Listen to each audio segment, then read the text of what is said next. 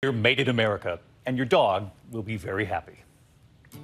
Tonight, our Made in America May is back. First, it was the families traveling across country in their new American-made RVs. But what about the pets? Tonight, the sisters creating jobs with an idea that started with their dog. So Bocce's the giveaway. Is Bocce having one of the treats? Hi, Bocce. Hi. 13-year-old Bocce and sisters Andrea and Natalia Tovar. So this is kind of a family affair. It definitely is. It is. Andrea started noticing what was in the treats she was buying for Bocce. You literally looked at the ingredients of the treats that you were giving to Bocce. I did. I flipped over one of the treat bags that I was giving him, and I was shocked by the amount of ingredients and the names that I couldn't pronounce that were in his treats. So Andrea started making simple, healthy treats in her own kitchen, all natural ingredients. It all just started in your tiny little West Village apartment. We would literally bake Friday to Sunday night, nonstop.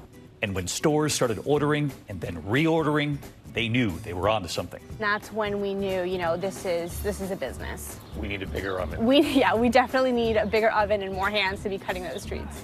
Their first employee, their mother, Jacqueline. Has she been Employee of the Month or anything along the way? She's proud of her daughters.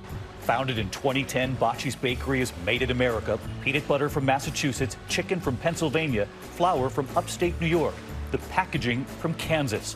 It takes more than 700 workers from start to finish, making 6 million biscuits a week. They're hiring.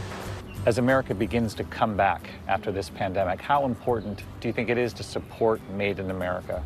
I mean, we are so extremely proud to say that Bocce's is made in America because of the jobs that we've been creating. I think to be able to support American jobs and opportunities is huge every year, but especially this year.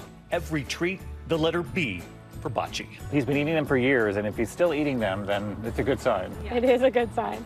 Tonight, there are now 4 bakeries across the country: Illinois, Vermont, California, New Jersey, baking treats, creating jobs, with 3 words in mind. Made in America!